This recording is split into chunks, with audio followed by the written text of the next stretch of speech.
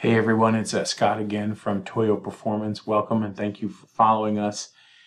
Today I'm going to bring to you a little awareness. I've never used this product, but recently was out on the sand driving in the Outer Banks of North Carolina, and there were some folks that were using these portable solar chargers. Now, of course, that's prime on the beach because you don't have any trees in the way. You may have some clouds, but in 4.5 hours, this would fully charge, giving you plenty of electricity to power your phones, your portable speakers, any other small devices you have.